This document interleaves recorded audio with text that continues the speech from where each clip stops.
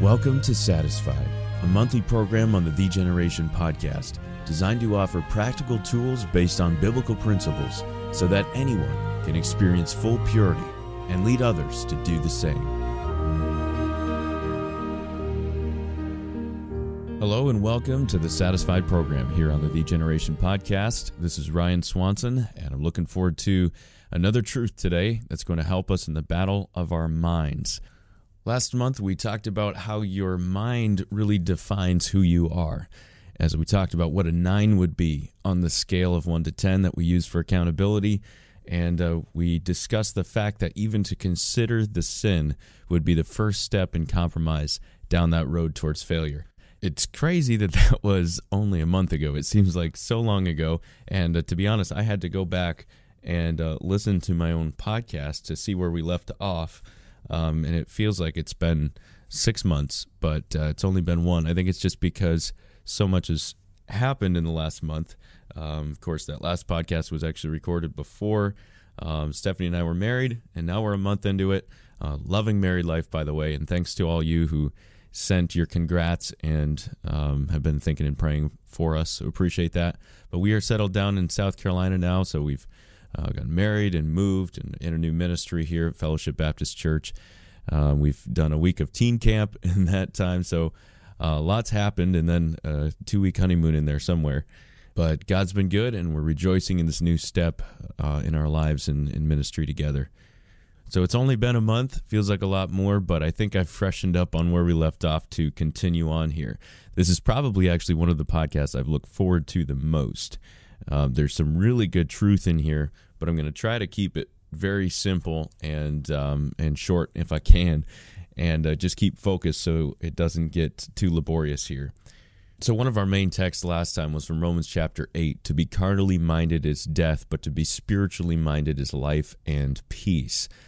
And we really discussed what that looks like and what that means, but not necessarily why that is. And again, the verse in Proverbs 23:7 that says, "As he thinketh in his heart, so is he." So that's a great truth, and it's good to know, but why is that? That we're defined by what we think and what's in our mind and what's in our heart. Why is that? Well, today we're going to dive a little bit deeper into your brain. And don't worry, I'm not going to get too deep, but I'm going to relay to you some things that I've read in my study that have been very helpful and that actually have application. It's one thing just to know how your brain works, but I think today you're going to also find application from the facts that you learn about your brain. So this is going to be a podcast entitled The Unconscious Brain. I referenced it last time, and it's really going to stem off of Romans chapter 7 and verse 19. And it's a verse that we're familiar with, and honestly one that we live out maybe more than any other verse. Here Paul is speaking, and he says, "For the good that I would, I do not, but the evil which I would not, that I do." What is this dilemma going on here? That verse was actually used in the intro of a book called Rewire that a lot of this discussion is coming from today. This is by Richard O'Connor. He has a doctorate in, I believe it's physiotherapy, and he's very well versed on the issue of breaking self-destructive habits. That's kind of a secular term for sinful addictions. And he, as far as I can tell, is not a believer, but he provides a very good perspective on what's actually happening inside our brains and why we do over and over the things that we do not want to do. Now, you've probably heard it said before to you, if you are, let's say, to use an example, just continually acting out and viewing pornography, then it's because you love your sin and because you want to. If you're doing it, it's because you want to, and because you don't want victory and deliverance enough. Now, there's definitely truth to that. However, it's a little bit misplaced and could be misunderstood. Just an overwhelmingly intense desire for victory is not going to give you victory, but it will lead you to the source of victory and the solution for your victory. So in the moment of temptation then, just like Paul described in that verse, and you're tempted to do the evil that you would not, in other words, that you do not want to do, why is it that you fall to that? And that's where Richard O'Connor comes in with what he calls the unconscious brain. I'll begin by relaying a study that he describes in his book. This was done at Harvard years ago, where a researcher there took a group of piano students and he gave them all the exact same one-handed exercise to do on the piano. And he told them, I want you to practice this for 2 hours a day for 5 days. At the end of those 5 days, he compared images of their brain that was taken before and then after that exercise was done for 5 days.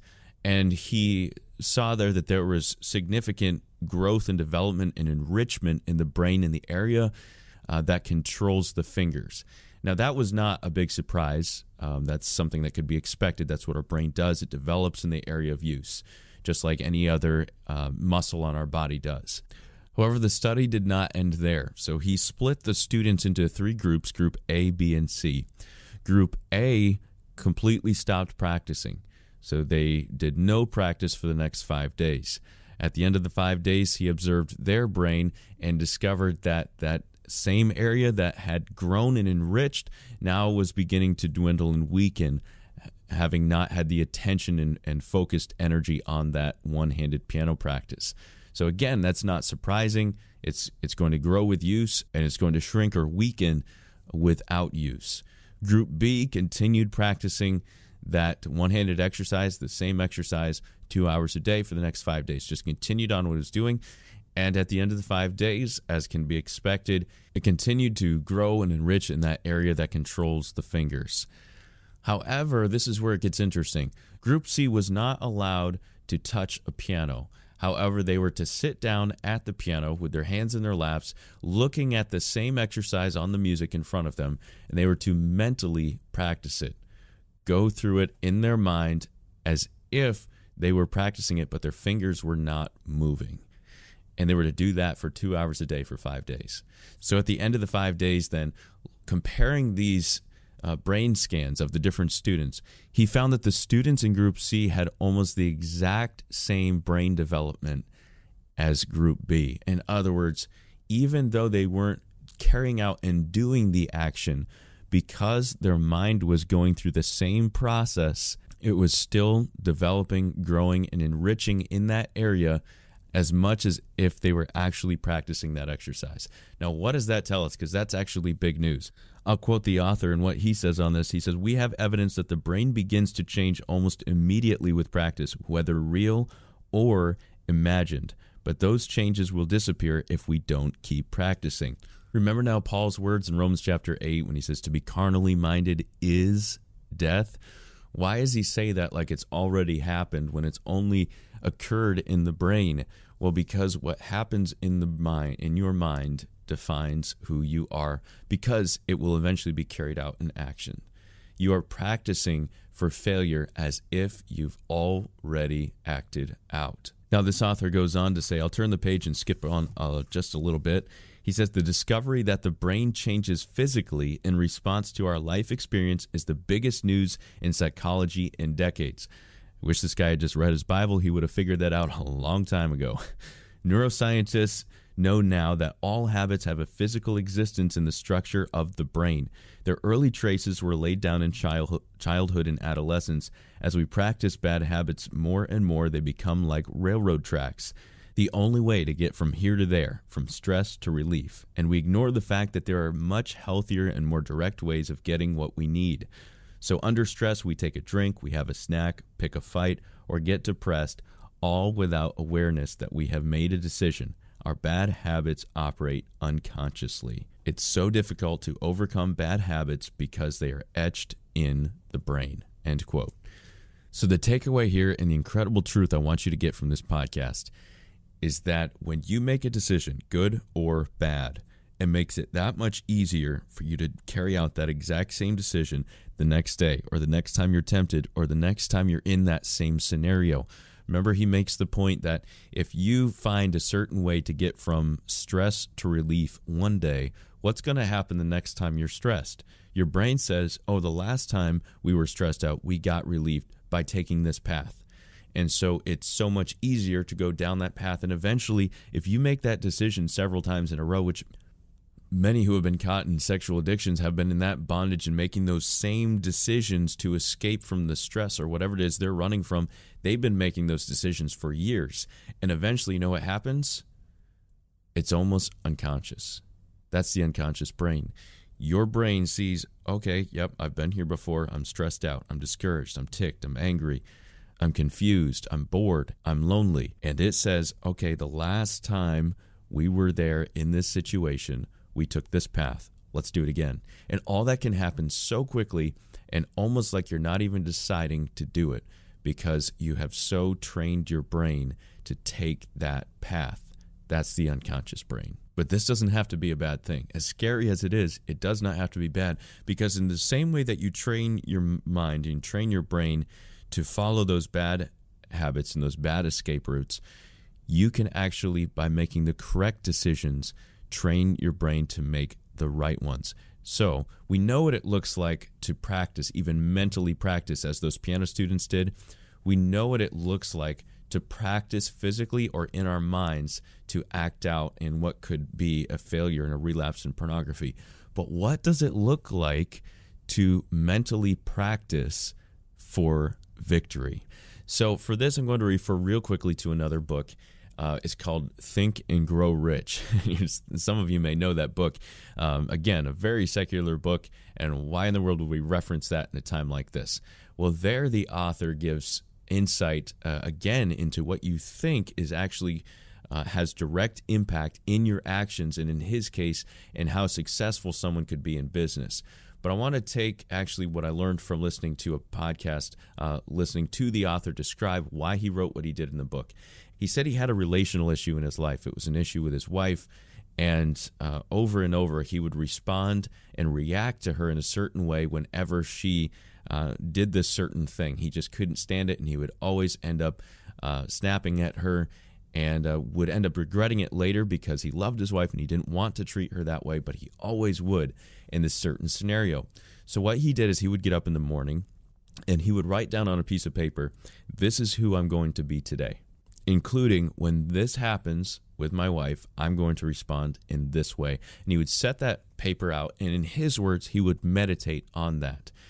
So after carrying out that mental practice, that structured time in the morning, focusing on who he was going to be that day and what decisions he was going to make, guess what happened? Well, Proverbs 23:7 played out and turned out to be true. As he thought in his heart, so was he. And he relayed, as he decided in the morning how he was going to act and who he was going to be, then in the moment of temptation, when that scenario came with his wife, he was so much more easily and freely able to respond in the way he truly wanted to and love her through the situation instead of reacting to her, because he had already decided how he was going to handle himself. Now, from the secular perspective, his answer was his own willpower in meditation. But look what we can do in the mornings. We can sit down with Jesus and say, Lord, I need you today because I don't want to be today who I was yesterday. I don't want to be defined by my sexual addiction and my own lust as I have been in the past.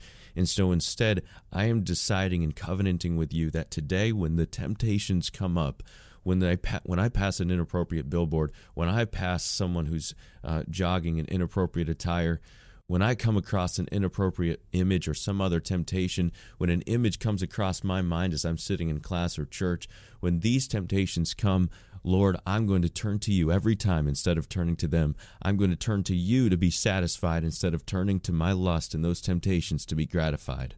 And I'm deciding now that I'm going to act like a son of God today and not someone serving my own flesh. You can every morning mentally practice to fight the temptations that you'll face that day. And according to Scripture and even lining up with neuroscience, you are actually carving out new pathways that will make it that much more easily accessible the next day to follow that same decision path. The next time you're stressed, the next time you're tempted, the next time you're discouraged, you've already decided, when I'm in that situation, when I'm in that scenario, I'm going to take this route. I'm turning to Jesus, turning and cleaving to Jesus, as we talked about last time. I'm taking that route, and you've already decided that. And as you do that day after day, you're creating new paths that will be even easier to tread the next day. So stop laying down paths that run towards failure and instead practice for the victory that you can and will have today by the grace of God. That's a wrap for today, guys. Thank you for joining us, and I'll talk to you next month as we take steps together to be less gratified and more satisfied with Jesus Christ. Thanks for joining us for this episode of the Generation Podcast. If this challenge stirred your heart, then you might want to join us this coming October for our annual The Generation Youth Summit. You can compete in exciting 4-way competitions and hear how your life can turn the world upside down. For more information, please visit thegeneration.org/summit. That's THEEgeneration.org/summit.